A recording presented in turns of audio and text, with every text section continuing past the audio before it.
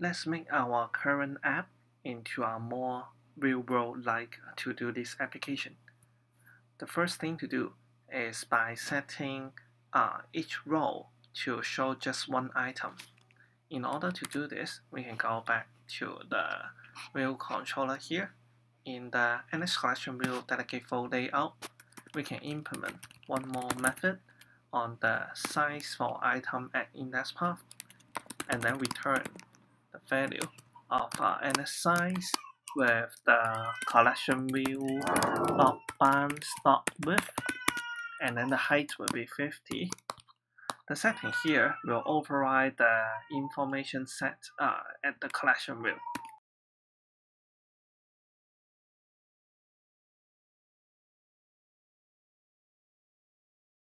This is what you can see. Each row has only one item. The second thing to do is to set the text field. If I click on anywhere of the item, it will allow me to edit the text here. And if I click to the other, it will switch to another item and allow me to edit. So first of all, let's go to the image collection view item here, where we use it for each item's representation.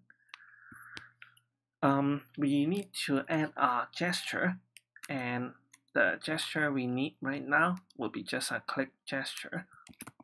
So we can set a click gesture recognizer. The target will be set to self, and with a selector, click.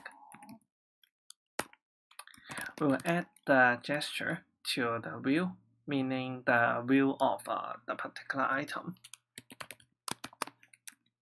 And then we are going to implement the callback for the click gesture when it is happening on top of each item's view. It will pass in the gesture, and we can start doing checking and things like turning the text field into editable. So first of all, we check the location.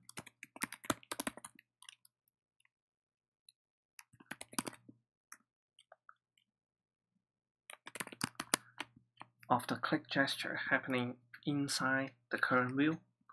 We can do things like I just want to take in the click gesture when it is in particular location. Say if I click on the left side, it won't happen anything. But if I click on the right side, it will allow me to edit. So I could do something like if location dot x larger than a certain value, say 50, I will only handle the editable of the text field if I click on the right side of the item. And we can now access the text field and check what the text field is set. Indeed, we have set it previously. If I go to the collection view item and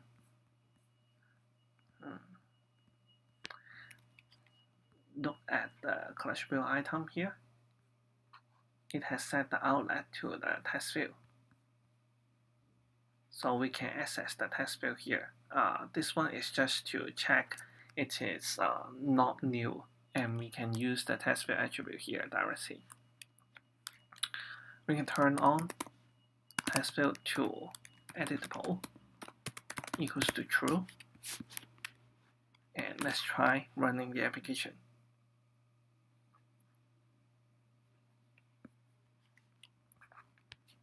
Now if I click on the very left side, less than 50 points, nothing will happen.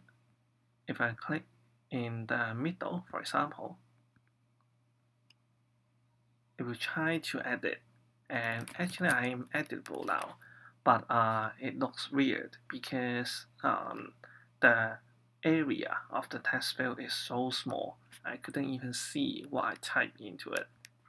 In fact, it is due to the auto layout set in the current view. Let's go and take a look. The current auto layout constraint being set just the alignment vertically and horizontally at the middle. We didn't set like the width of the label, so when it changes to editable, it tends to go to a very small area. To modify this, we can basically make the label larger, say dragging it to the left and dragging it to the right, and maybe I could even remove the two original constraints and then set it again. Say the left side, I'm going to set 50, just like I'm reserving some spaces for displaying an image or whatever. And then for the width, I can perhaps set it to say 250. Also, I would like to keep it to align vertically at the middle. Now the constraint is set like this, and run the application again.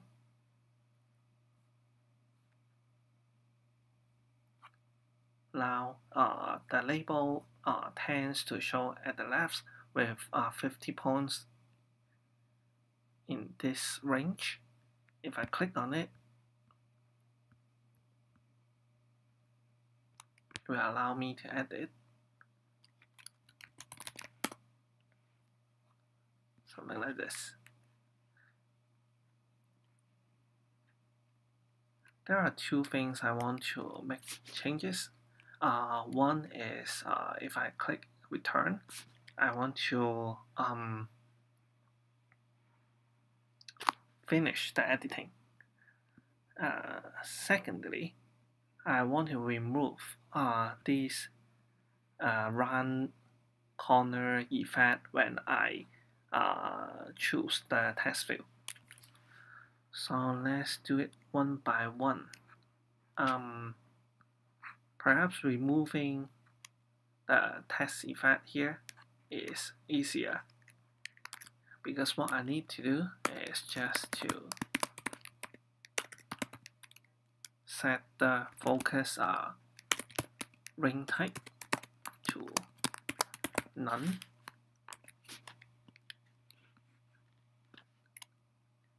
And in fact, I need to do one more line here, which is to make the text field becoming the first responder. So it is going to focus on the text field and allow us to modify the content inside.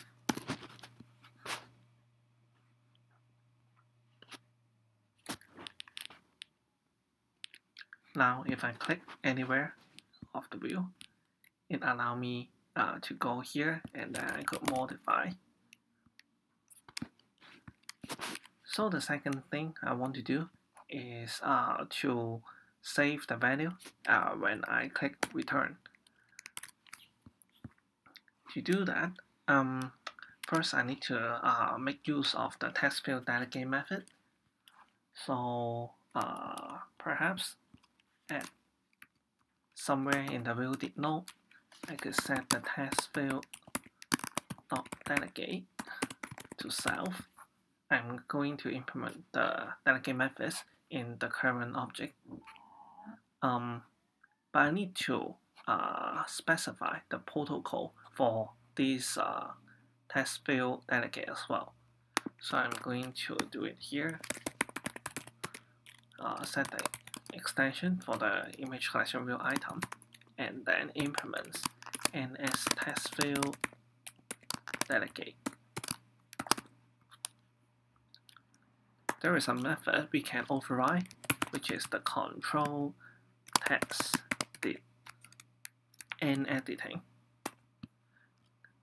This notification will happen when there is a return event happening on the test field. So at this point, we can check the test field again, just to make sure it is not new, and then we can turn the editable to false. And also, we don't need to focus on this test field anymore, so I can reassign first responder. Alright, let's run it again.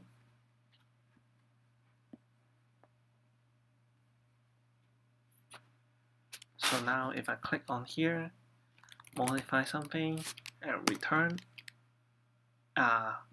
it is not the first responder anymore, and I can go to the other one, type something, etc. I can always go back and modify it as well. So that's a simple way in editing the particular item, and hope it is helpful to you in building your own to-do list application.